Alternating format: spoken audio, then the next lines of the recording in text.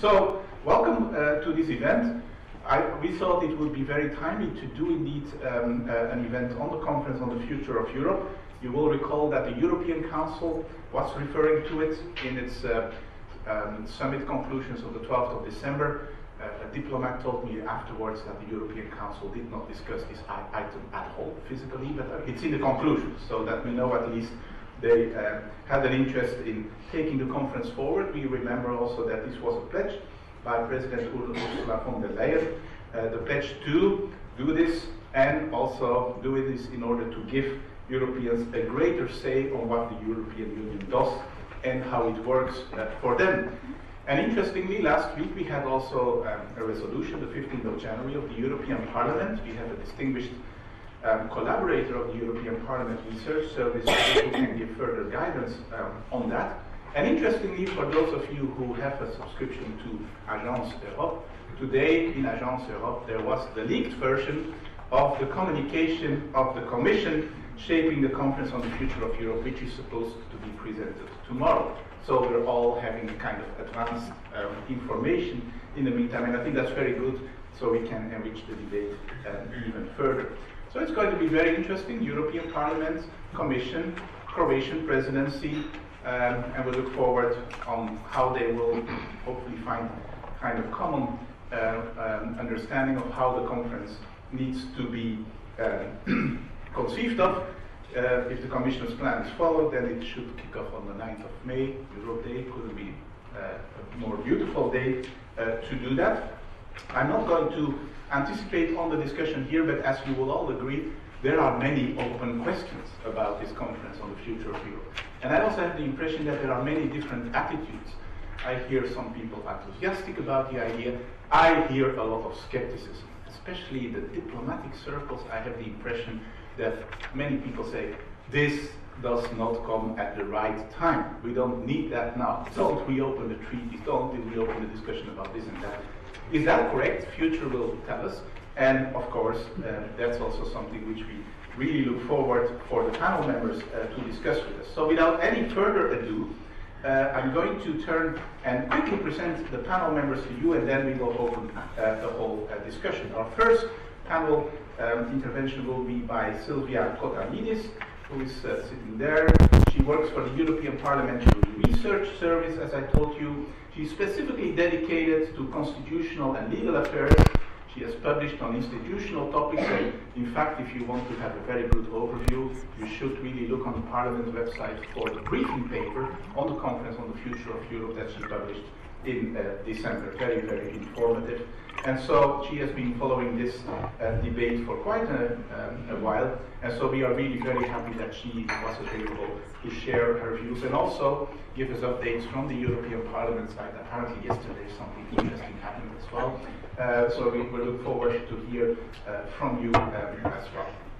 Then we will have, and it's not in the order that they are seated, but I'm just taking the alphabetical order of the professors so that they are not going to argue with each other about prominence and that kind of things. We start with Professor Ben Crump, who is from the Amsterdam, the Vrije Universiteit Amsterdam, extensive research experience on the institutional organization of the EU, and in particular on issues of democratic representation arising in that context. Professor Peter de Wilde will then speak. Professor Peter de Wilde is Associate Professor in European Politics at Trondheim University. He focuses in his research very much on patterns of contestation over European integration in the public sphere, its embedding within the broader globalization cleavage, and its implications for democracy in Europe. Then we have Professor Julia Sandri from the Catholic University in Lille, who is an expert on political parties, territorial politics, political behavior, and she has worked extensively on intra-party democracy, the crisis of democracy in Italy notably, and parliamentary representation. Last but not least at all, we have Professor Oliver Tribe, whose research focuses on the role of Eurosceptic political attitudes in European Parliament elections, party-based Euroscepticism, and on the impact of Eurosceptic political mobilization on EU-related attitudes and voting behavior. Münster. So we're very happy with this impressive lineup. Again, as I said, we should all do collective timekeeping, but it's now my pleasure to invite the first panelist, Mr. Kos, to take the floor and to share her insights and to update us on the important dynamics that have taken place recently. Please. Thank you. Thank you, Professor. I hope my microphone now is on. Great. Thank you. So, yes, we are here today to talk about a very interesting and fascinating, I would say, topic. So please interrupt me if I exceed my 10 minutes. We are here to discuss about and to find out and to learn a bit more about an initiative which is new and strategic, I would say. But I would also ask myself whether this is really new or whether this is an old topic. If we see the extent and the amplitude of the initiative and the structure that it's taking form, yes, it is a new initiative. It will be an initiative that will keep us busy for 2 years, probably more. But if we look at the content of it, I think this is not a new topic. Why I say that? Because in the last, I would say, 3 to 4 years, we have been talking about the future of Europe extensively in many configurations, from many institutions, in many ways. I may very briefly remind what has been done so far. Parliament has issued 3 interesting and important resolutions in 2017 too. The 2 resolutions that take the name from the rapporteurs, the Bresso-Brock resolution and the Verhofstadt resolution. The first one was more trying to, I would say, leverage on the unused potential of the treaties. The second one, the Verhofstadt, was clearly pushing towards treaty changes. More recently, Parliament has published a resolution on the status of the debate on the future of Europe in 2019. Now, the Commission, as we, and probably you know as well, has published a very interesting white paper on the 5 modalities to work together in the future and how to advance, not so much focused on policy, but on how to work together. And I cannot, of course, representing in this distinguished panel, representing the Parliament, I cannot overlook the very visible initiative that Parliament took in 2018 and 2019 by inviting heads of state or government to discuss and to lay down their vision for the future of Europe during the plenary in Strasbourg. This has given rise to a lot of discussions. 20 heads of state or government participated, and it was very interesting to see how sometimes what divides is less than what unites member states. Now, where are we now? After this little glimpse into the past, where are we now? We are now in a situation where President von der Leyen has promised to carry on this conference. Commissioner Suiza is responsible for that, together with Commissioner Jourova and Šefčovič. But she is the, we say, in French we say, the chef de file, so to say, the leading commissioner on this. The idea would be to gather as much as possible and to revive the interest of citizens towards and to make them owners of European politics and policies. But how to do that? From the Commission, we don't know it yet officially. Of course, through some leakages, we know what is the approach. What I would like to concentrate is the approach of the Parliament, because the resolution that was adopted and was voted with a large majority last week was pretty interesting. Parliament is clearly in favor of involvement of citizens. Very, very, very strong focus and emphasis on that. How? Through using a Greek term, through citizens agora, meaning fora, where citizens can debate.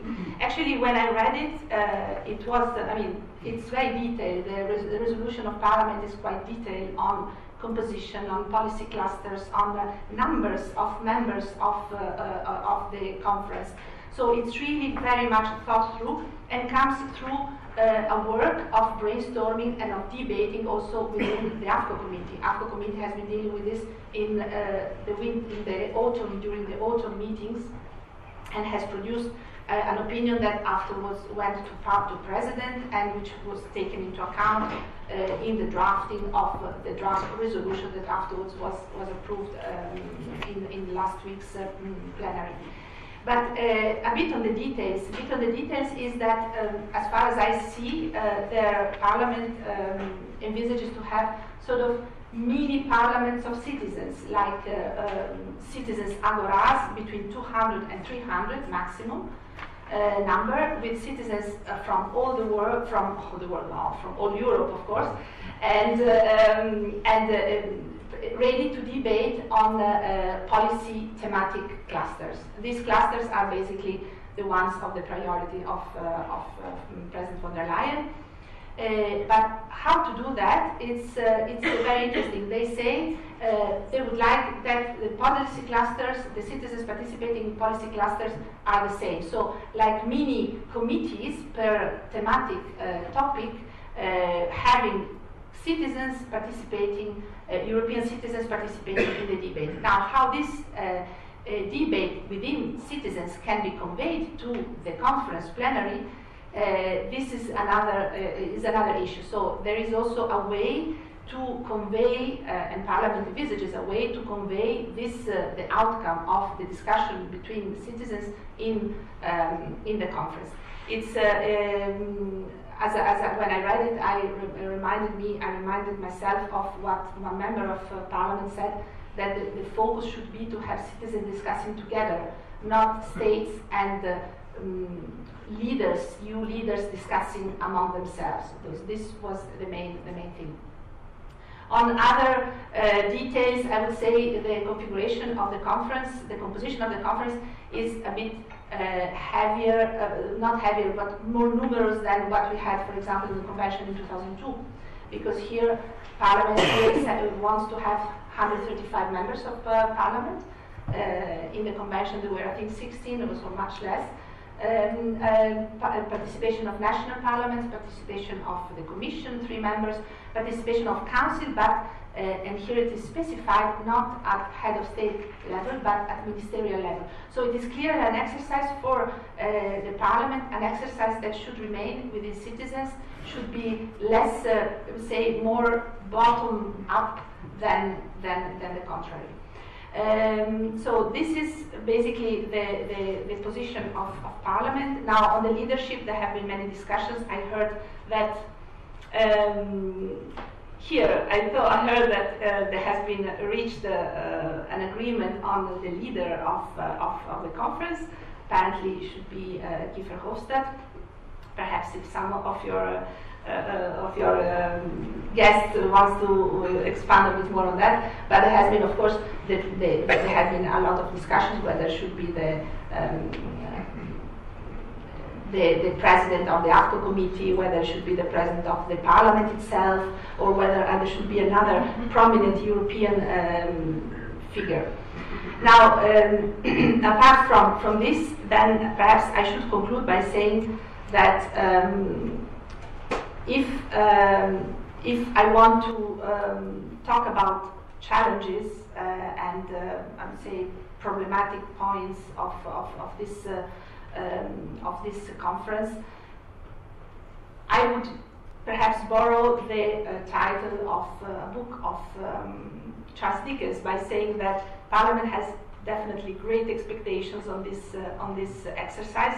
One can see it clearly from the debate in the AFCO committee, from the debate in the plenary. Although many members have warned to be cautious about how to make it a meaningful exercise and not a marketing exercise, in the sense that many members of Parliament have pointed out to the fact that we know already what citizens want. Do we really want, and what is the use of another conference? So the use of another conference, I would say, would be for Parliament a golden opportunity at this point to talk about some desiderata that Parliament would like to discuss already some time. And I'm talking about Spitzenkandidat, I'm talking about, I would transnational list, Parliament is a bit divided, it's not univocal, but for sure the power of legislative initiative, that is a topic that the Parliament would be very eager to bring back. The Council as second chamber. So these are more or less the topics that, from an institutional perspective, and of course policy clusters, it's a different topic, but I'm talking about now institutional, broad institutional horizontal aspects. These are the topics that probably Parliament would be happy to discuss. So I invite all of you to follow this. And on this final note, I thank Professor Waters for the opportunity to talk in this very distinguished panel. Thank you very much.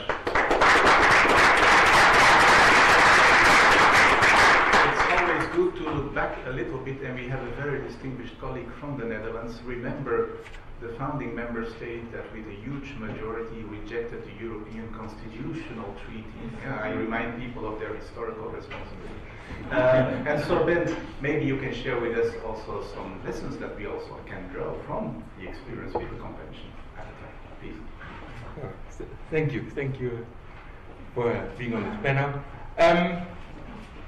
I think the obvious starting point is, and that's also in the resolution of the European Parliament, is that Europe is not finished, and that there are a number of obvious domains where reform would be desirable, and one, of course, one lightning rod in this evolution of how this conference has come on the agenda has been the Spitzenkandidaten process, where we feel that that has to be clarified, and the procedure as it works obviously has not led to kind of consensual cooperation. That's the transnational list. But of course there are broader issues. There's the foreign policy domain, where there's a real sense that Europe is still not ready for playing the role that it should play. There is the Green New Deal, which is a big thing, but at the same time remains now very much a thing about making money rather than a vision of what it makes for Europe. There is the big rule of law issue that divides us. And in the past, when we faced such big questions in Europe, we had a certain idea about how to deal with that. We had treaty reform. So there was a golden era of treaty reform somewhere between 1985 and 2009. We had 5 new treaties, and we would convene intergovernmental conferences. We would make a new treaty. There would be 1 or 2 member states who would hold a referendum on it, and if they didn't give the right answer, they would have a second referendum, and we would pass the treaty. And then in the last treaty, we revised it somewhat, and we said, well, if you really have big treaty reform, it has to be a more open process, and we've had this convention once, and for future treaty reforms, we have to have again a convention. I know that, but apparently we don't know how to do reform in Europe anymore. We find ourselves being very divided. We don't believe in our ability to find a consensus. There's a sense, I guess, of polarization, fragmentation. We are dealing with 27 member states, or for now even 28 still, but that should be 27 by the 1st of February. And also, we're afraid of the people. We're so afraid of the people that we rather have them take our responsibilities than to take them on our own. And much of that is due indeed to the trauma of the Constitutional Treaty and of the Convention. So I mean, of course, one response that the Conference on the Future of Europe is getting is that let's not have treaty reform, because treaty reform means referendums. Referendums means facing the people, and it means probably that they will not like what we do and will reject it. And in this climate and social media, and you know what happened to Brexit, and we're also afraid of it. And as we're so traumatized and so afraid of that, we rather step back and say, well, we don't know what it has to be bottom up, open. We don't want to have a predetermined outcome. We don't want to have a predetermined agenda. So we list some topics, but it should be open. But what is the reason that we think that if we invite several hundred citizens in a range of bodies, that there will be a consensus emerging from that? And what is, and even if, and I think what we know, of course, about these citizen forums is that they actually are quite impressive in forcing an internal consensus. The bigger challenge is, what's the credibility outside? Why would 450 million Europeans say, oh, there are 200 to 300 people randomly selected with well-balanced criteria in gender, ethnicity, nationality, and they've come to a consensus, so let's buy that. Who are they? Who do they represent? How have they been authorized? So the nice thing is that what we know about citizens forms that they are very nicely internally, but in the end somebody has to take responsibility on the outside. And that's, I think, where politicians come in again. So I think, going back to the convention, I was there. I was here in Brussels when it went. I was back in Amsterdam and in the Netherlands and actually acting as an expert in very many local discussions about the constitutional treaty and people preparing for the referendum. And of course, for the Dutch, it has been a big trauma. I was also involved in a report of the Scientific Council of the Dutch government about what lessons we should draw. But maybe the biggest mistake was not so much the convention. The convention was in a way incredible. It did forge a consensus. It did produce a document that went far beyond expectations. What was the disaster was not the convention itself, not the treaty change itself. I think it was the way that politicians dealt with once they encountered that not all citizens liked it. How do you deal with political defeat? How do you deal with political opposition? It starts actually when you go out with a proposal and you find, yes, there's still criticism. Then you start to discuss and then you revise and amend. And the honorable thing to do, and maybe that's easy for me to say as an academic, would have been for the Dutch government to have the Lisbon Treaty and say, well, we've got rid of the whole constitutional thing. Do you like it better now? And to have a second referendum. There's no harm in second referendums. I mean, democracy is an open process and you go back. And I actually think that what happened in Ireland on the Lisbon Treaty was pretty honorable. They had a defeat and then they went back. They got a declaration from the European Council. It's one reason why we still now have 27 commissioners, where I think which is a problem, but it's a concession that we made, particularly to the Irish. And then they went back, and you can say, well, you can be cynical about it. They were forced, the Irish were forced to vote yes, but they did vote yes. And I also think that most people are not your average Twitter trolls. They're actually quite reasonable. And if you explain like, hey, we're in this together, we have to compromise, then you go back. But where it starts is actually that as politicians you take a stand, rather than saying, we don't want to determine anything about the outcome from beforehand. We don't want to take a stand. We don't have any ideas. We go to the citizens. And I think if you take citizens seriously, you bring them proposals. And you say, you have a number of ideas. And now you shoot. And indeed, you come to those citizens who with ideas, because you're a politician. And you offer them alternatives, and you take defeat sometimes, and you revise, and you reconsider, and you come back. But you don't hide behind bottom-up, open, undetermined, and infinite process, because garbage in, garbage out, nothing in, nothing out. And I think the way that in a way everyone now is taking the hands off the conference and saying, well, the people have to do it. Well, the people are probably more divided even than we are. And if nobody takes the lead, then nothing will come out of it. Great.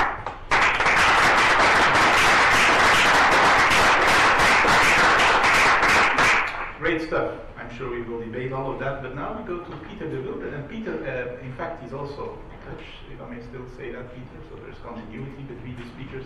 But Peter is working in Norway. And as I said, he's working on contestation in European politics, but especially in the linkage between Europe and globalization. So, Peter, enlighten us.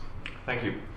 My main argument for today is going to be that I hope that this will be a conference on the future of Europe. My fear is that it will be a conference on the future of EU institutions, which is a rather different thing.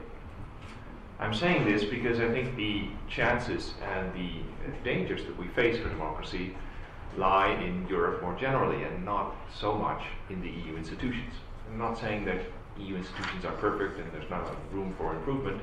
I'm just saying that problems elsewhere are bigger and opportunities elsewhere are also bigger. Where? Well, the main problem that I see for democracy in Europe in the future is societal polarization. What does that mean? It means our societies, our peoples are increasingly split on some key divisive issues. Think immigration, think EU membership, think climate change, think free trade.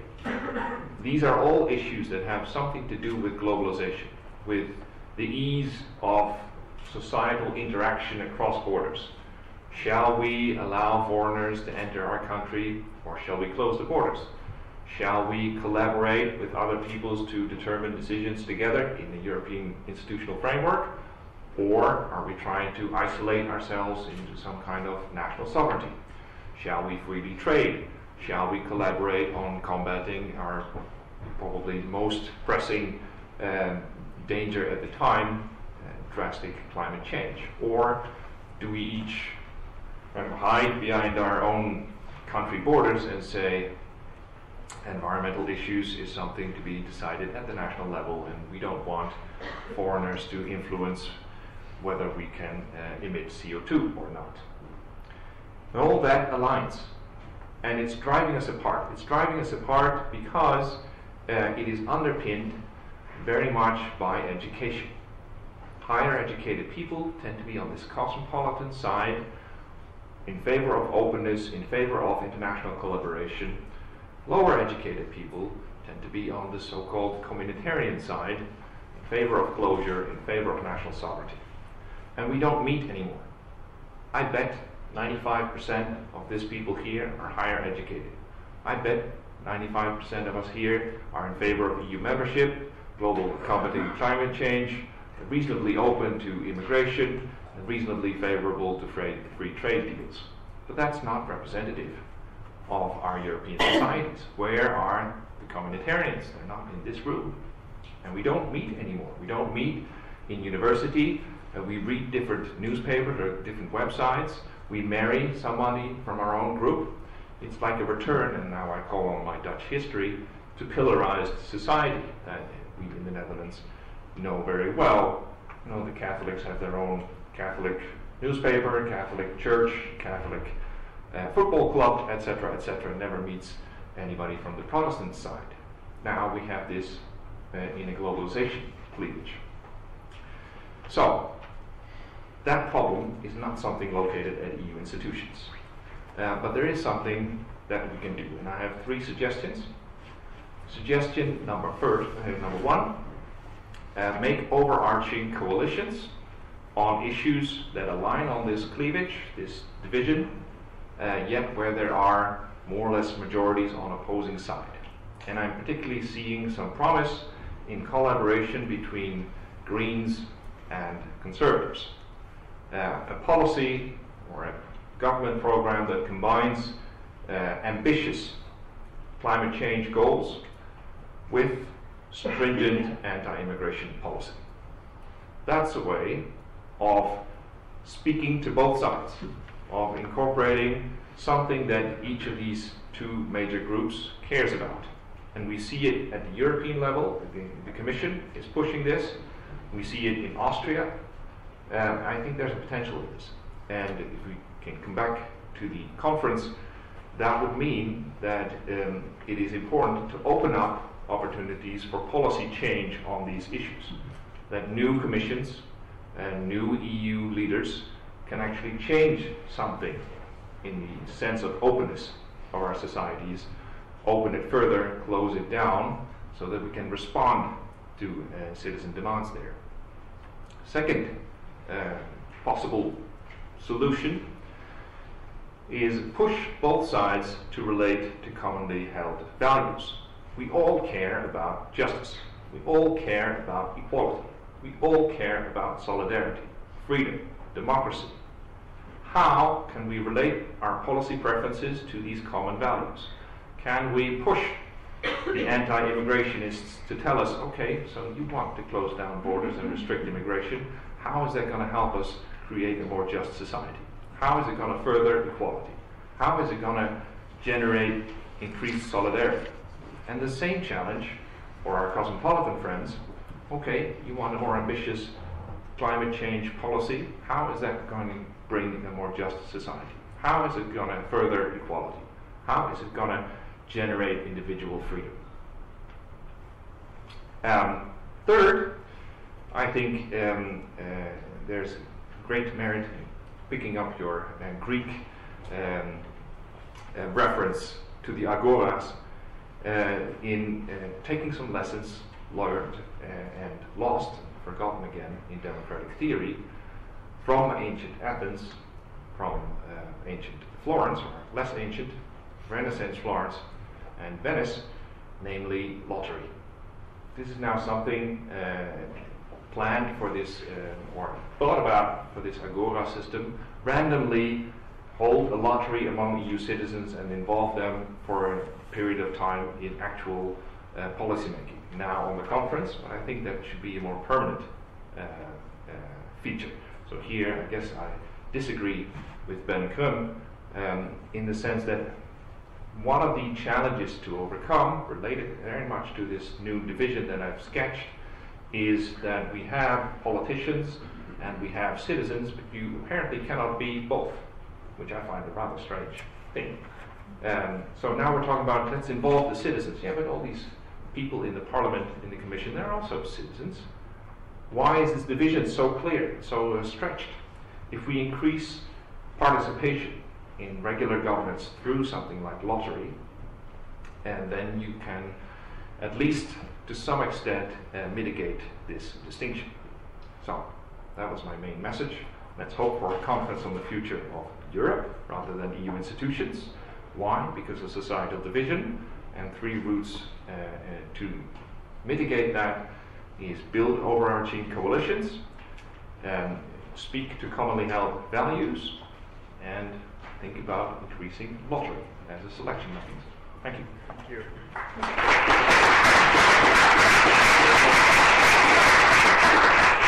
Thank you so much, Peter. Now we turn to Professor Giulia Sandri, who, as I said, has been studying party democracy and parliamentary representation, but I understand that she will mainly focus on rebuilding trust with citizens. So please, Julia. Thank you.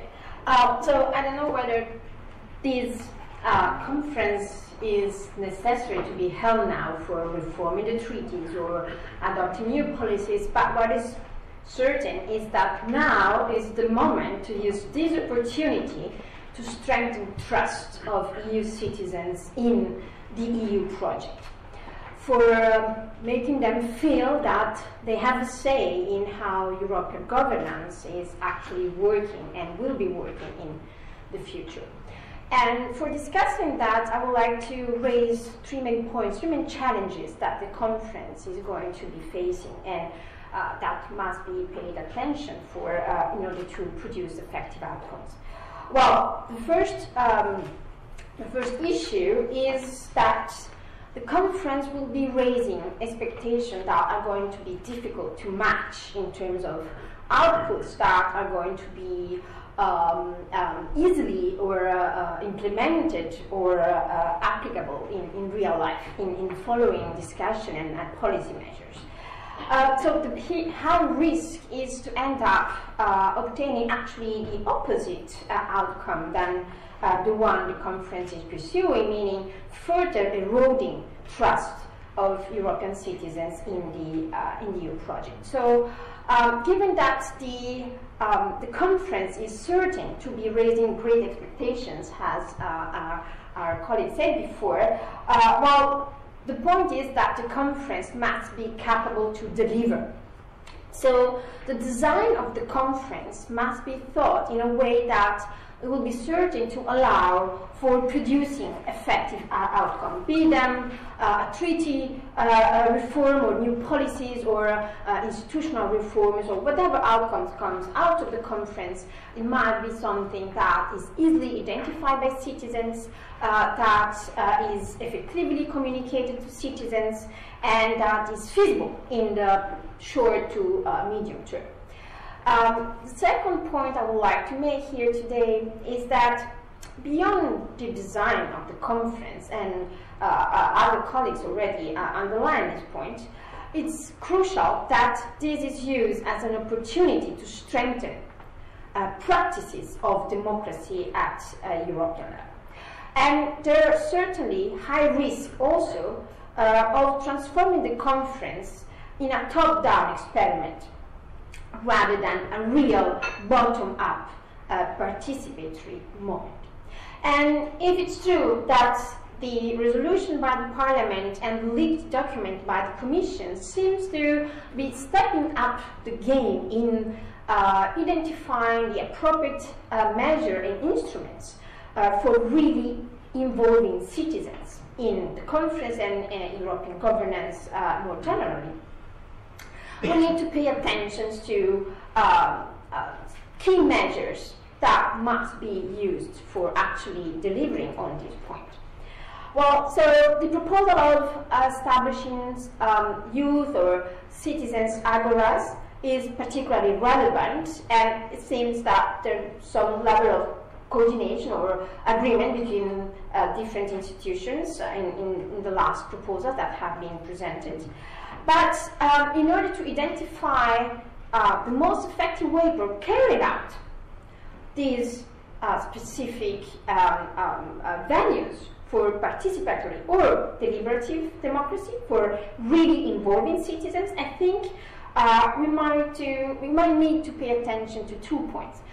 First of all, we might need to maybe do together a little benchmarking exercise for identifying the best practices of the many events of this type that have already taken place, both at European level, with the citizens' dialogue that have been going on now for more than 4 years, and at national level, we have examples of deliberative venues that have been successful in Ireland, in France, in Belgium. So the idea is to look at really the technical expertise and technical measures that have been already implemented in reality, and to try to learn from them in order to make those youth and citizen agoras effective. The other point regarding to the way for best implementation of of involvement of citizens is also to look at to what extent citizens will be able not only to participate in the conference actively, to be involved in a discussion, maybe even report to the plenary sessions, but also to influence the agenda setting of the conference.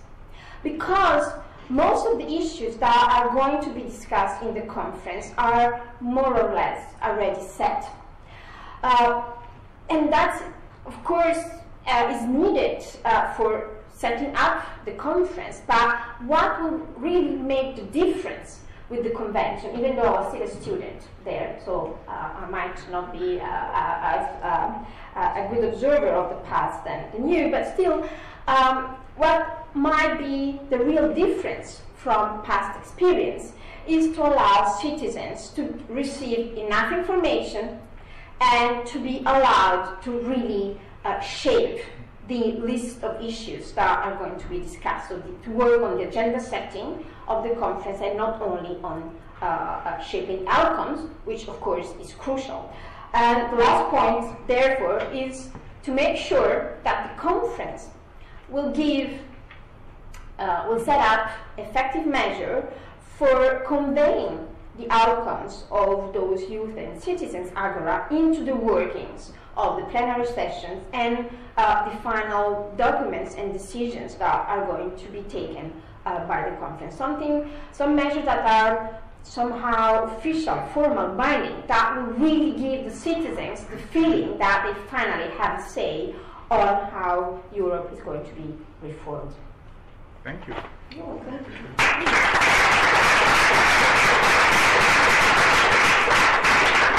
So last but not least, Professor Oliver Tribe, who will focus on the likelihoods, or less likelihood or more, of gaining popular or parliamentary approval of whatever reforms the conference will come up. Oliver. Yeah, thank you very much. Now let me first say that I really like the initiative of having such a conference. I think we all agree that there is a lot to be reformed in the EU. I mean, we might have very different views on what is the most pressing thing and what the direction will be, but I think it's really good to start a discussion and also start a relatively open discussion without a really pre-structured agenda. Now, really my point that I want to raise is really whatever, I mean, how are we going to make that work, whatever comes out of this process. So it's really about the popular acceptance of reforms that might result from this conference. Now, as it happens, in the context of our RECONNECT project, there is going to be a big data collection exercise taking place in this spring, where we try to find out what citizens, what reform preferences, what views citizens have about reforming the EU. So we might be a bit wiser towards the end of this year, but we don't have the data yet, so we will have to work on the assumption, or work on the basis of the information that we have.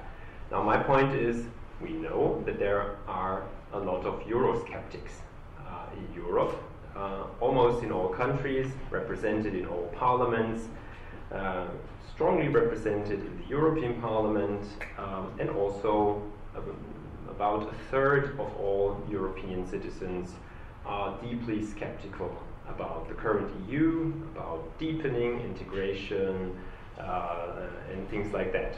So what is the conference going to offer to these people? And I think it will be important to have something to offer for these people and for these parties, because otherwise I think ratification of whatever, or even acceptance of some of the non-constitutional reforms that might come out of that will be hard to achieve. And I think I kind of start from a similar starting point than Peter de Wilde. So we have these Eurosceptics who basically don't want to open their societies, etc.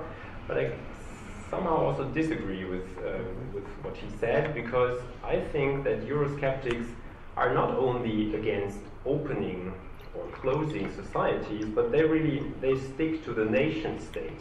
They talk about where should we implement which reforms. So even if you promise them a restrictive European migration policy, they might say, no, we don't want the EU to regulate migration in the first place. We want to do that on our own, in our nation state. So it's this contestation between where to make decisions, where to implement decisions, I think that is at the heart of Euroscepticism. So it's some sort of anti-centralization movement. So people who are skeptical about the EU have the feeling that too much is being decided at the European level, too many powers have been transferred to Brussels, and they want to counter that.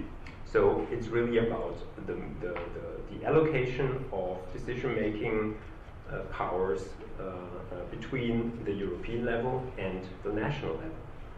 So I think the conference will have to think about also offering something meaningful to people who think European integration has already gone too far. And I think it's not enough to offer them certain EU policies. I think it would also make sense to talk about maybe leaving certain things to the discretion of member states, maybe even giving back some of the powers that have been transferred to the European level. So I think that, in my view, is necessary to gain acceptance for reforms that are going to come out of this. And it's definitely so, and we will see a similar picture as after the Constitutional Convention, there will be referendums. Ireland is constitutionally forced to have a referendum, and there will be others. I'm pretty sure that many governments will not want to ratify reforms that come out of this without referendums. So it's a hot topic. You don't want to touch it. Give it to the people. There will be referendums, and if you have Eurosceptic parties, they are going to rally against that, and so we better make sure that there is something in for these parties and people. How could we do that? I think I have 3 or maybe 4 ideas. Now, first of all, I think we should be braced for failure. It should be an open process, and we should always also be open to the idea that we conclude that this is not going anywhere. So having a debate for several months or maybe even 1 or 2 years, in the end we find out, well, maybe the status quo is better than any alternative that we can't agree on. So maybe just stick to it. That could be one option. But if you want to reform, if you want to deepen integration somewhere, I think you will really have to talk to people who are against that and kind of find something that they could use. And I really think it's about giving back powers to the nation state on salient topics. So if you want to do something on foreign policy, you will have to think about other things that you don't want to do anymore at the European level, right? So I think there needs to be a trade-off, and this needs to be made explicit, so that you really can go and sell this to Eurosceptics in the European Parliament, in national parliaments, in governments in Europe. I think you could, of course, also offer more involvement of national parliaments. So this is another route, I think. So the criticism of Eurosceptics is always, this is all far removed from our national parliaments, undemocratic, etc. So why not really think about more involvement of national parliaments in the process of EU policy making? Maybe also strengthen subsidiarity control mechanism. We have a mechanism, but it's kind of cumbersome, etc. So why not strengthen that? So I'm really thinking about finding a balance here. And final point, maybe really avoid treaty change altogether. I think that could at least be a rather realistic option, because it's rather likely that treaty reform will fail in one of the 27 member states. So, and that would be I think that would be an opportunity to just talk about policy priorities. Really, what should the EU do? But then again, also, what should it maybe not do?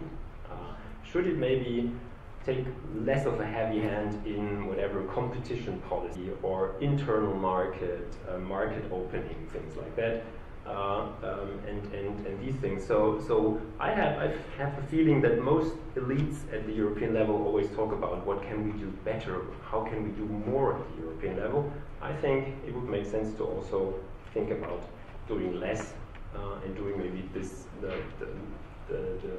what's left maybe a bit better than so far.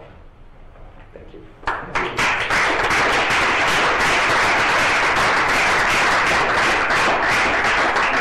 I was first thinking of having an intra-panel debate, but I'm just dropping the idea, and we're going to immediately turn to you. And if you want to have debates among yourselves, you can weave that into your reactions to the audience. So we create a whole agora here, and we're going to kindly ask you to please identify yourself and then try to be concise, and we also try to involve as many as possible.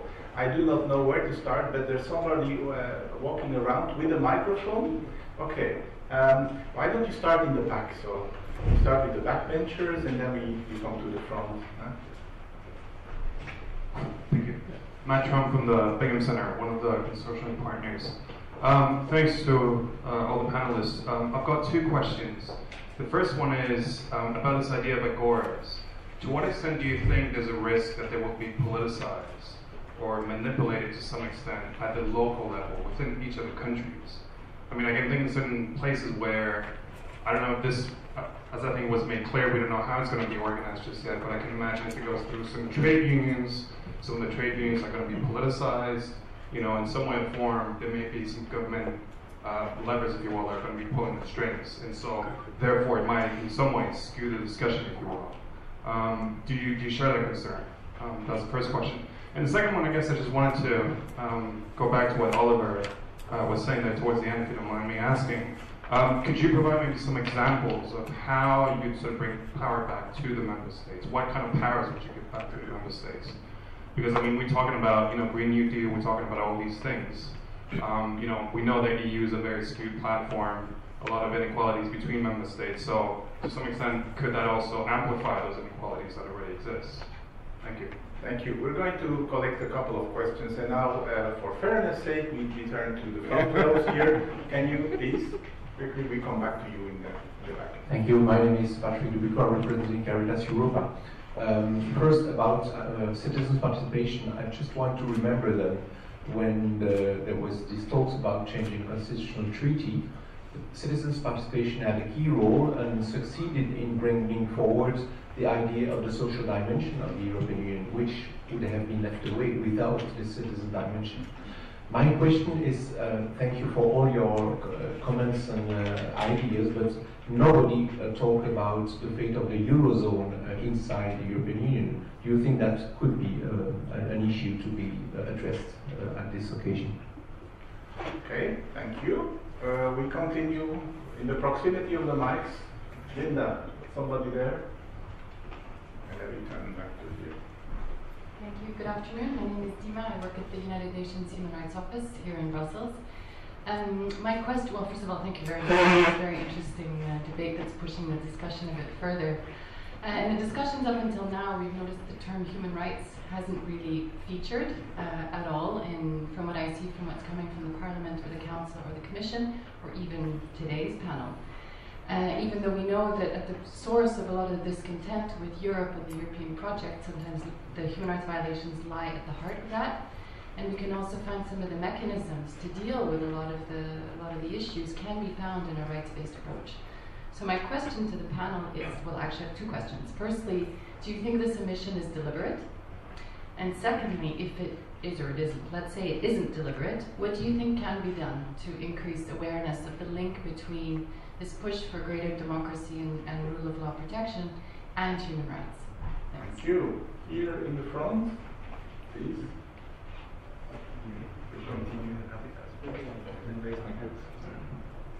Yes, good afternoon. My name is Hag Stotzer. I work for Fiscal Not Europe. And my question was, we talked a lot about European Parliament and Commission positions, but not so much about the Council position, which is also upcoming. And we've seen in December that the German-French non-paper has received a very cold shower. And what do you think the influence of maybe some obstruction in the Council could have on the conference, and whether the outcome of the conference and the European Parliament's pledge to come forward with proposals could force the Council to adopt the changes proposed in the conference? Thank you. Maybe a last question, and then we'll return to the panel. Somebody from that side of the audience. So whoever reaches the mic first. Yeah. Thank you very much. I'm Sebastiano Toto from the Young European Federalist. First of all, I wanted to thank all the speakers also for offering different perspectives. Expectedly, I do not agree with some of them, and we will not agree with what I have to say. I'll be very short. There's 2 points. One is on the involvement of citizens. This can mean many things. because citizens' participation can happen in the form of autonomous citizens' organization, through political parties, through trade unions, through civil society organizations. And this is a role civil society as a whole has continuously in pushing for certain items on the policy agenda. And then there's the issue of the agora and what, more specifically, and how the citizens feed into the conference and into the decision makers. And the experience that Professor Sandri was mentioning isn't really on citizens taking the decisions and replacing representative democracy, but complementing it. It's in helping setting the agenda, and it's offering a feedback loop that in a sense forces politicians and decision makers to test run the ideas they have before they actually put them to referendum. So do you see this process as helpful for the conference and for its outcomes or not? And then secondly, and I'll close soon, I promise, I would say that the traditional division on Europe is between skeptics and federalists, to simplify very much, the ones who do not like the EU and want to destroy it completely, or different levels on the spectrum, and the ones who want to create a European superstate, which is the usual misunderstanding of what federalism is about. Federalism is actually not that, it's about subsidiarity. It means we centralize only what we need to centralize. Macroeconomic stabilization is the classic, to go back to Eurozone, whereas we go back to as close as possible to citizens when we can, when that action can be effective. And this is the distribution of power.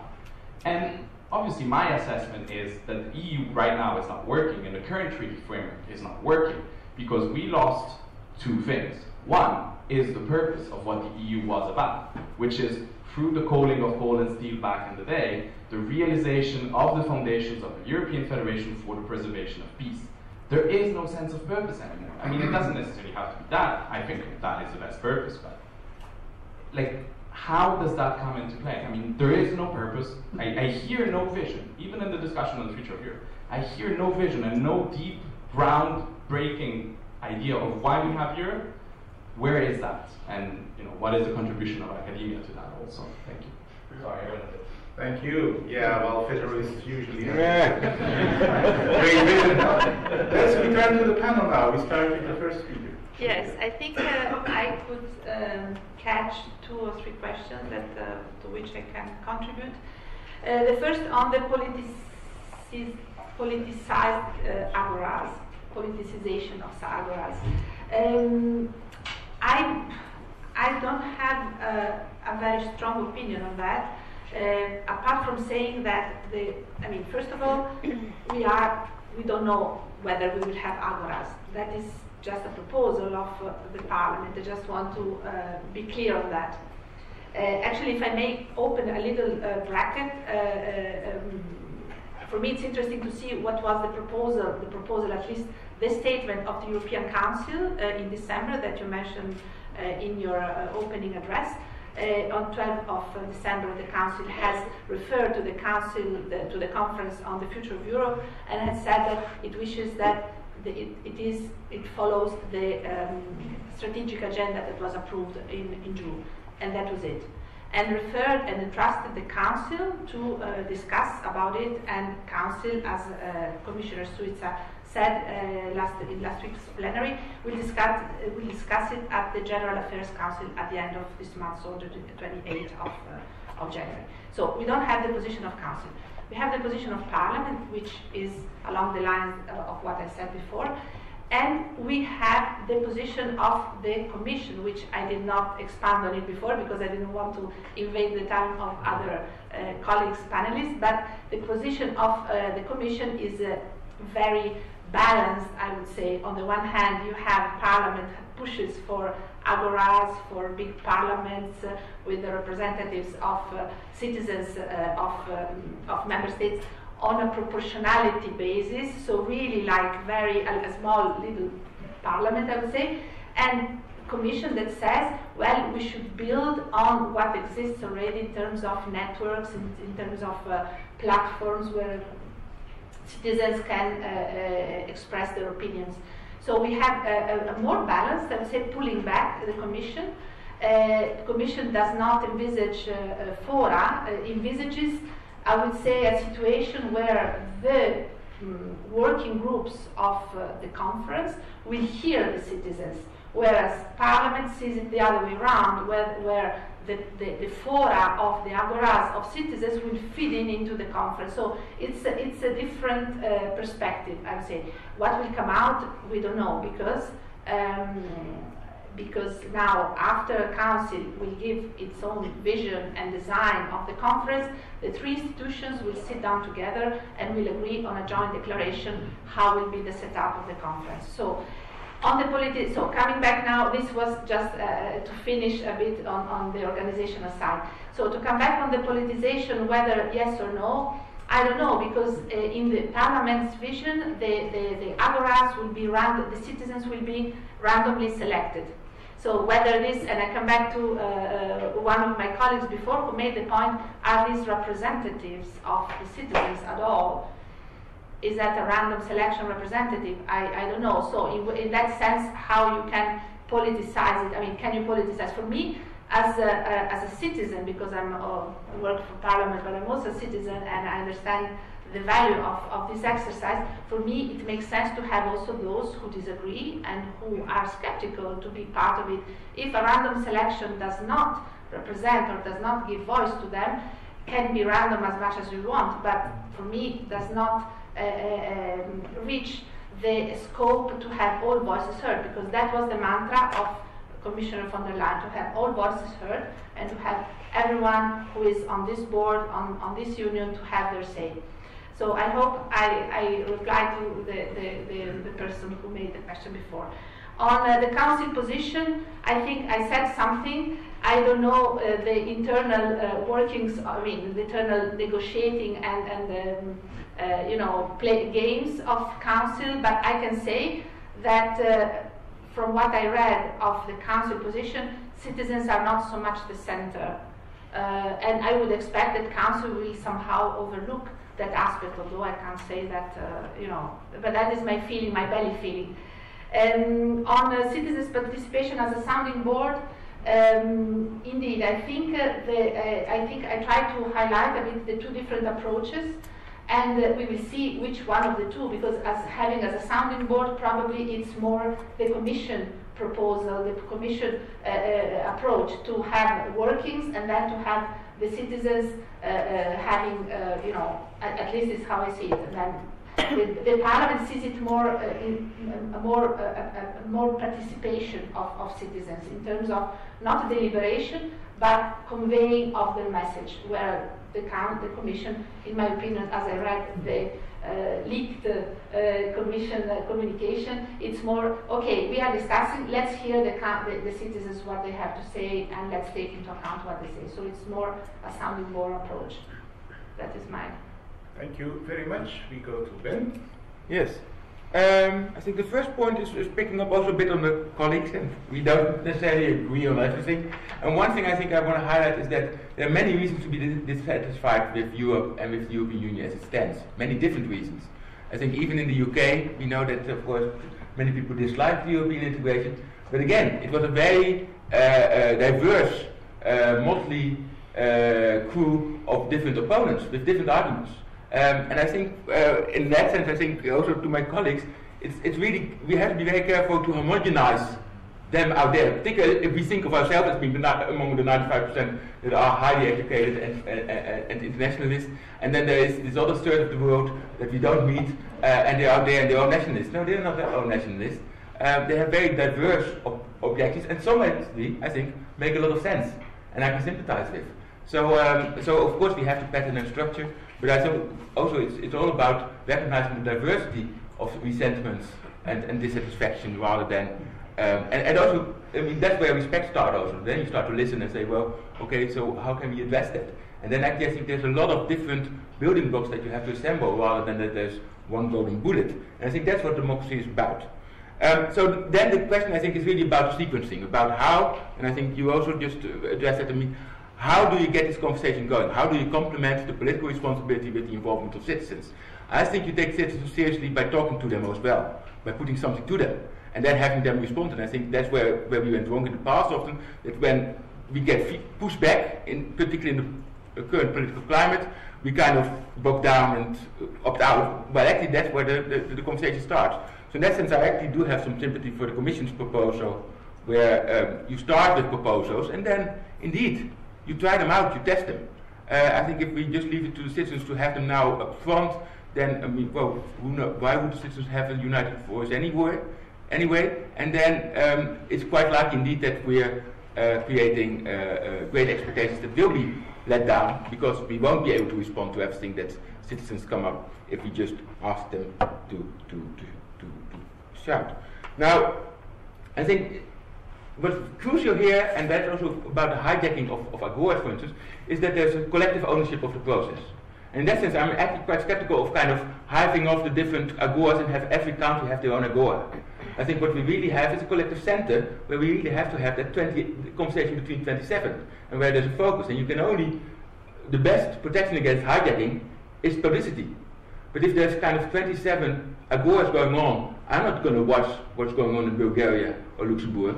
I probably watch what's going on in the Netherlands and in Germany. And that's a recipe that indeed some of the agoras will be kind of sounding boards or little groupthink cliques. So we need not too many agoras. And we have to own them collectively. And that's of course where the council becomes crucial. Yes, we need the council to be deeply involved. And I think actually the way that already the Commission has delegated responsibility and the chair to the European Parliament is actually a way of disowning it. I mean, our governments have to be fully committed to it, and the question is how do we get them on board into this process? Well, the Convention learned, of course, taught us that once things get their own momentum, then suddenly you find foreign ministers jumping in and saying, oh boy, this may get serious and we better get in. So one thing is indeed to rely on the process and to see whether it will get a self-sustaining momentum, and of course a lot of the fear is that we have to get that momentum out of it right now. The other thing is actually to put things on the agenda that do matter.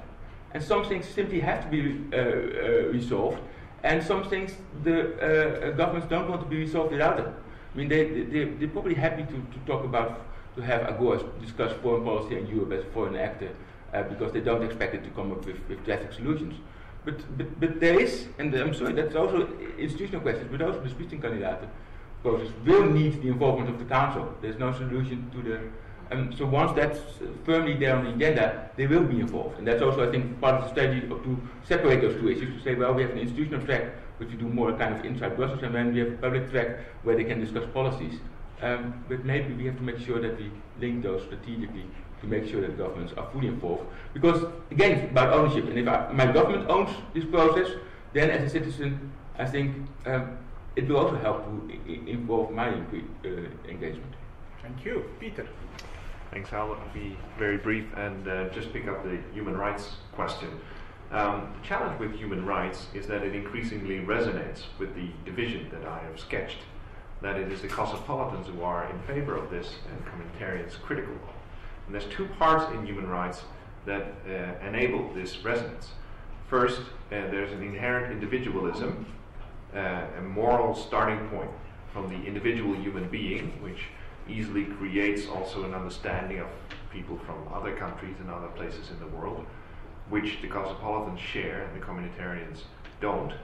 And the second thing is, it's institutionalized in the UN Declaration on Human Rights, which is a supranational institution imposing a kind of governance structure, rule set on individual communities. So that's why communitarians easily oppose this. And it's also why this division between cosmopolitans and communitarians is so fundamental. It's not just a disagreement on how much money we should spend on education, which is something where you can find a compromise. No, it's much more fundamental. So I would not push the human rights agenda so much in treaty change, because it's inevitably going to alienate the communitarians. And in any event, the treaty is already littered with human rights language since Lisbon, but that's another debate. Okay, Julia. Yeah, thank you. Thank you for the questions. I'll also pick one or two aspects that might answer to some of them at the same time, I think. In particular, talking about the agoras, I think that some of the doubts or issues we are discussing here are also deriving from the fact that some of the language that is used in the proposal, formal proposal so far presented to the public by European institutions, is still broadly interinstitutional or using an incremental approach to the proposals that have been done in the past for involving citizens. And in that sense, I think there's a bit of, let's say, lack of clarity on whether the type of instruments that are going to be used are more deliberative for hearing what people have to say, and then we might take that or not into account, or participatory democracy instruments for really making citizens part of both the agenda setting and decision making, so both of non-decision making and then decision making. And my point is that in order to ensure a proper feedback loop and really for streamlining, directing the outcomes of those agoras or participatory venues into the outcomes of the conference, of course there must be some kind of mechanism for formally taking them into account. So for making those venues more participatory than deliberative, on the one hand. And on the other hand, I think the point is that those kind of exercise in participatory or deliberative democracy, depending on what's decided in the end, are not necessarily mutually exclusive with the existing form of representative democracy. So one option would be, for example, that those agoras, or whatever they will be called in the end, will produce different documents on different visions for Europe, 1, 2, 3 different alternative visions.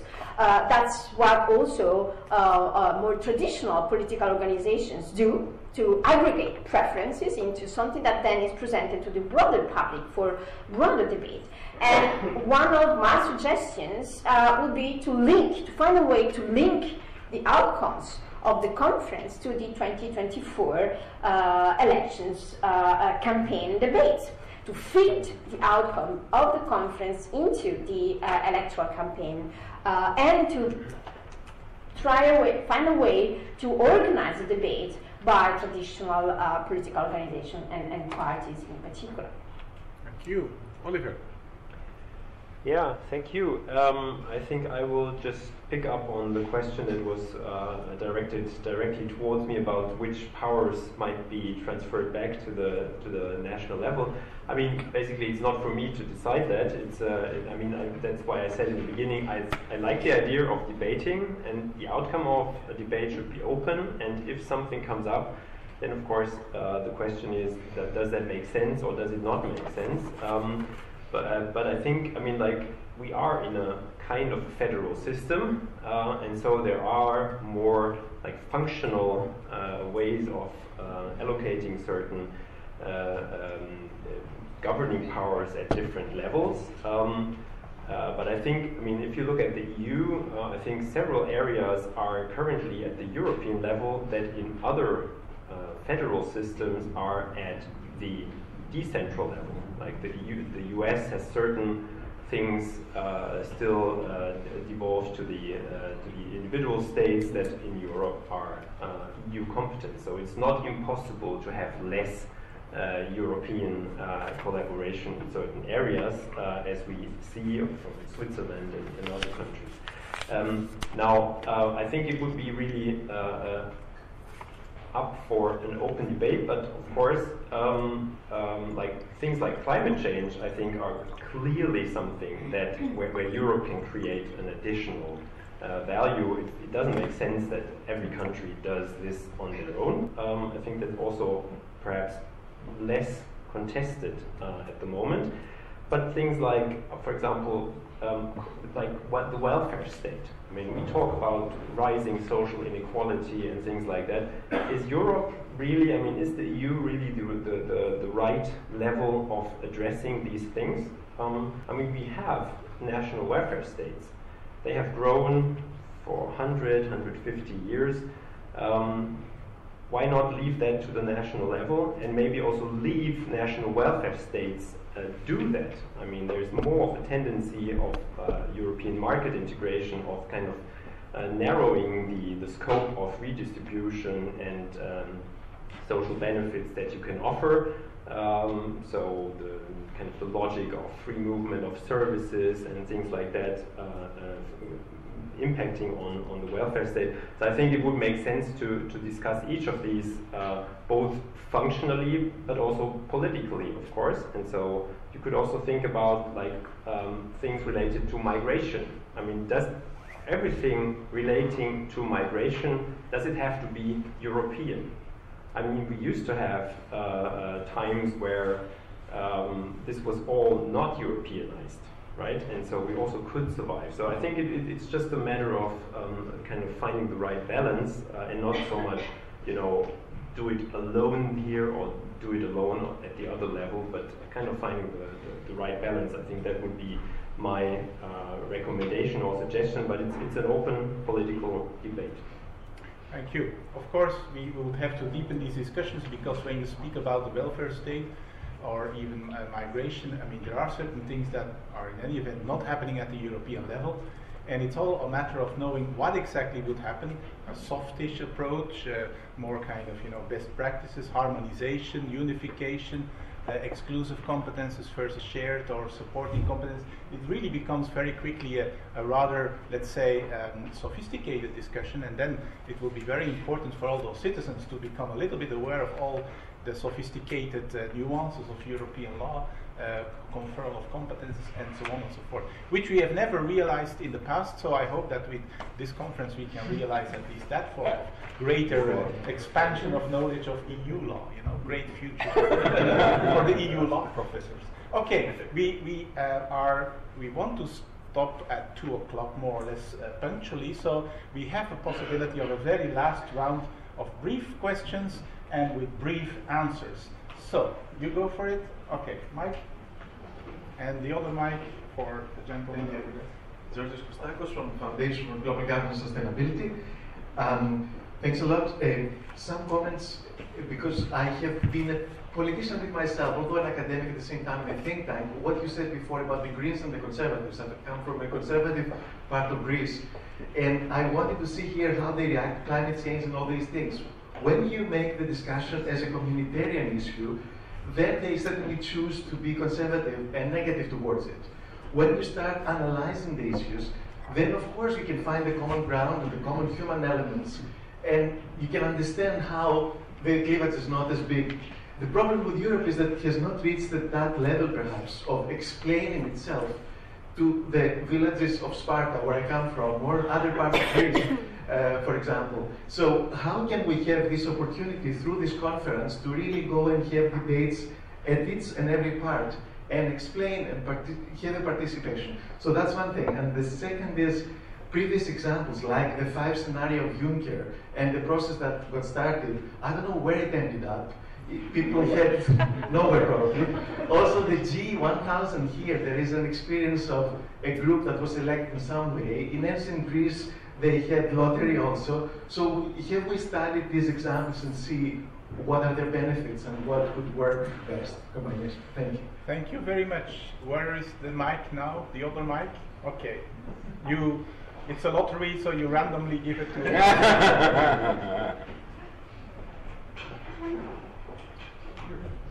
Okay. So my name is Matthijs Kemping from DG Trade. Thanks for the instructive discussion so far. Now there's a book in the back of the room which on the cover page, I think on the second page, has a quote that I've always remembered.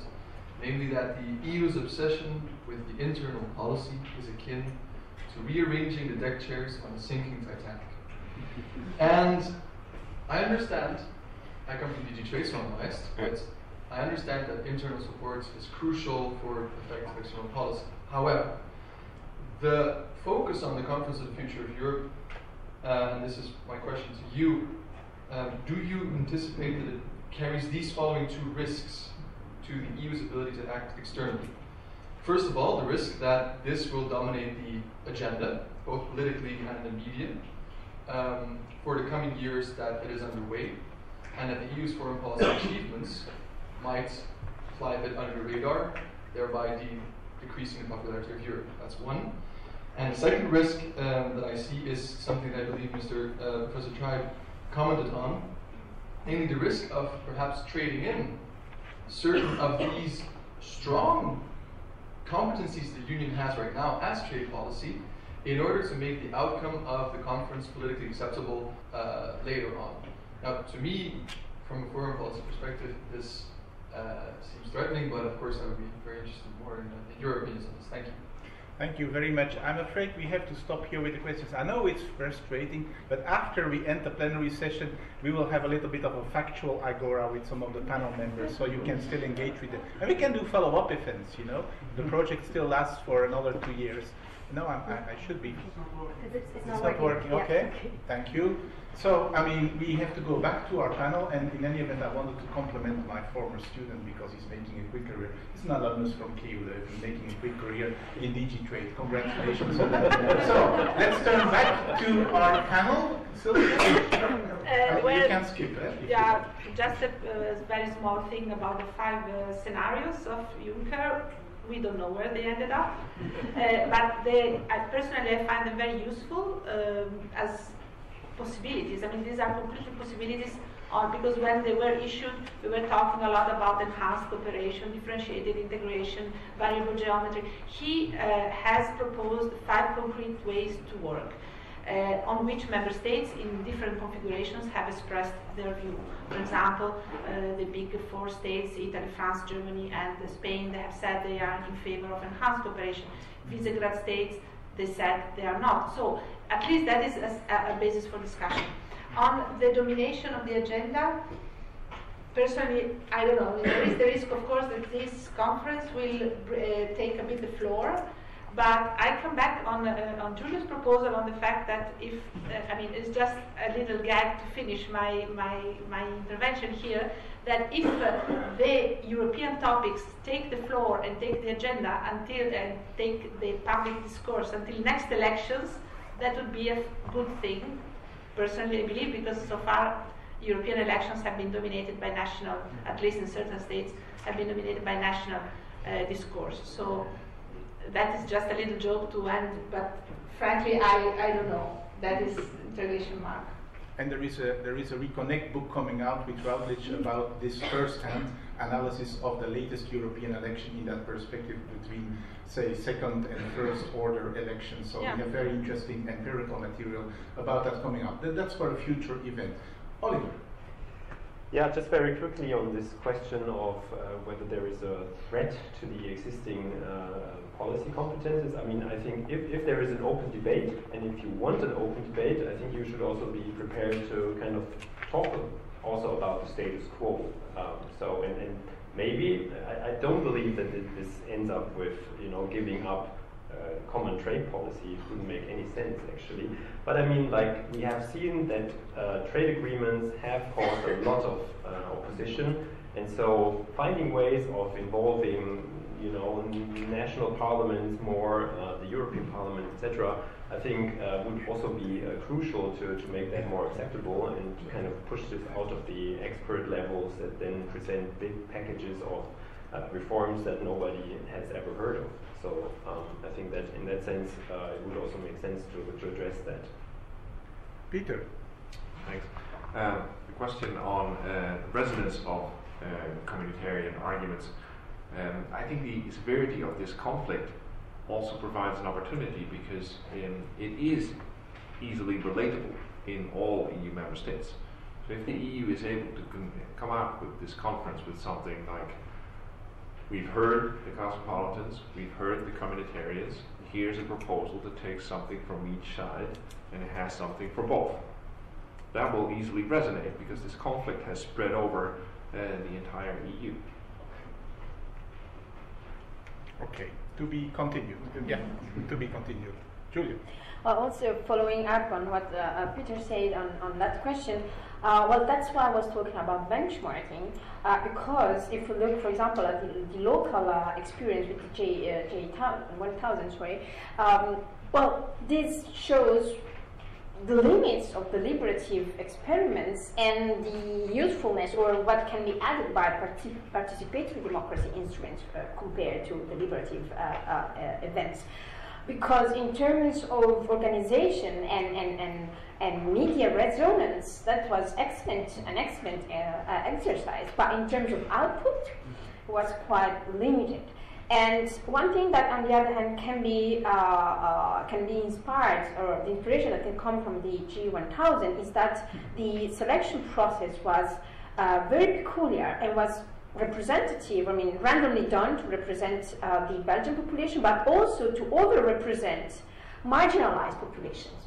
And that's something that maybe in building up the composition of the future Agora must be taking that into account, to over-represent lower income population, women, youth, population from immigrant origins, and so on and so forth. Thank you. And now Ben. Yeah, just responding to the comment on introducing external action and the, I think one of the big advices I would give is very much, let's not aspire a comprehensive deal.